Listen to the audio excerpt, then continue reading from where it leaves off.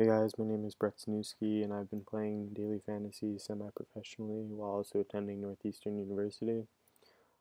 Today I'm going to break down my DraftKings cash game lineup for the June 21st slate and show you how I built it using RotoQL. So first off, I'm going to go to Insights for pitchers and just look at opponent strikeouts. And I know Jose Fernandez is going to be one of the most popular plays today, but the Braves really don't strike out that much against right-handed pitching. Only 7.5 strikeouts per game, while there's some other people, like the Indians are facing the Rays tonight, so Kluber has a pretty good matchup. The Rays strike out a lot versus right-handed pitching. They're doing a little bit better lately, but they've actually led the league for the better part of the first half of the season. Also, Sonny Gray is facing the Brewers in a great pitcher's ballpark at home. Brewers also strike out a lot against right-handed pitching. So I'm going to go over to players now and so by Vegas run projection and just see who Vegas thinks is going to give up the least amount of runs. So Jose Fernandez is projected to dominate the Braves tonight, only 2.79 runs. That's ridiculously low. But at 13.7K, I'm not sure I'm going to be able to get any of the bats I want if I also play Jose Fernandez. He's going to be very highly owned, though. Just the Braves are obviously not a good team, and they're extremely high favorite. Kluber, on the other hand, is projected to give up one more run, but the strikeouts should be there. And on an efficiency site like DraftKings, where you value strikeouts in performance a lot more than just the win, like over on FanDuel, for example, I have no problem locking him in over Fernandez as paying up. And then I'll spend all the way down tonight at Sonny Gray for only 6,600. I don't think he's an exceptional pitcher, but he's definitely not 6,600 bad in a pitcher's ballpark against a team that strikes out a lot against right-handed pitching. So right away, I know I'm going to take a little bit of a risk right now fading Fernandez, but I feel like the salary I'm saving is going to more than make up for it. So I'm going to go back and see what optimal lineup baseball prospectus will give us after locking them in. And right off the bat, there's nobody I really want to X out necessarily. I don't know for sure that I want to play these exact players, but they're all definitely solid options. Nobody I necessarily want to lock in yet either. So I'm going to go back to Insights, and then I'll just start at outfield today. Looking at some team expected runs and batting order. Just going to scroll down and see if anything pops off. Right away, I noticed that there's all three Texas outfielders are on the front page here. They have a very high expected run total, almost 6. And Ian Desmond is a little bit expensive, but if you look down to Shin-Soo Choo and Nomar Mazara, Mazara is batting third, Choo is leading off with one of the highest run totals of the day, very hot against a bad Reds bullpen, bad Reds starting pitcher. I think they're elite plays today, and 3,200 and 3,400 is just way too cheap. They should easily be above 4.5K. I'm going to lock them in right away. They have great WOBAs against right-handed pitching. It just seems almost like a pricing error for DraftKings. So I'm going to go back and see if, once again, if there's anything that pops out after I lock those two guys in. They're extremely cheap and will definitely help me afford some of the higher price bats that I also like tonight.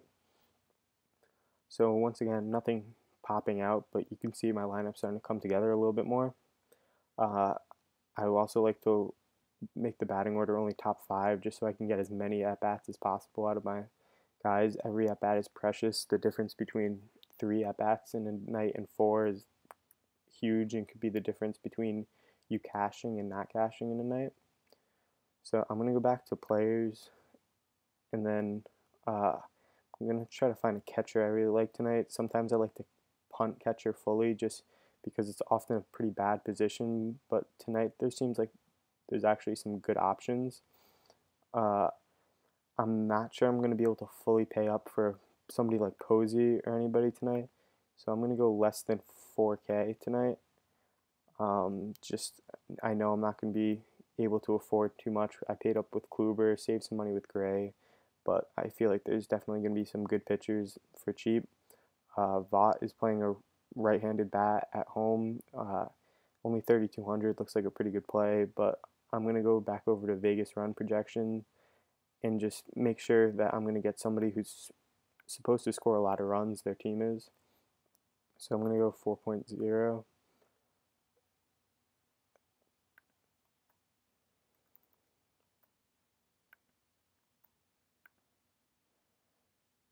And sort from the top down.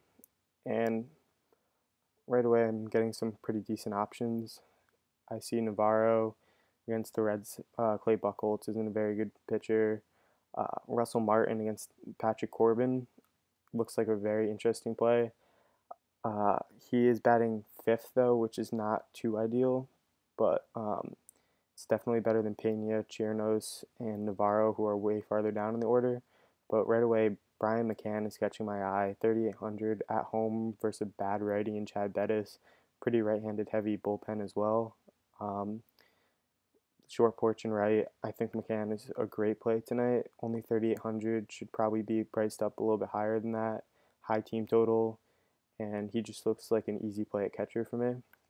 So I'm going to go back now that I took care of my catcher and two outfield positions. I should be able to get a general feel of what I can afford for my middle infielders and my my third outfielder.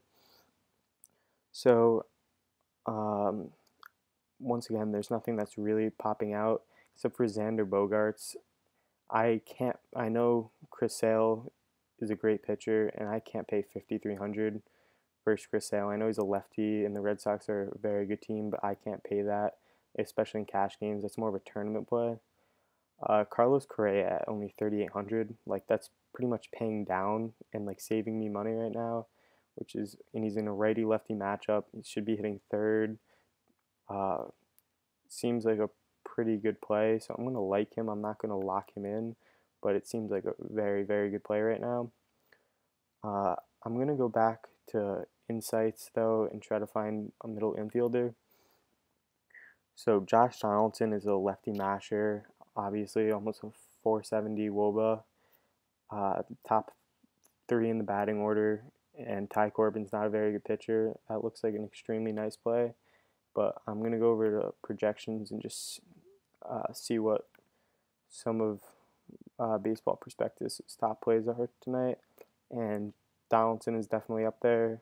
5,600 is a steep price, but the Toronto Blue Jays are projected to score a lot of runs. He's averaged almost 17 points per game his last five.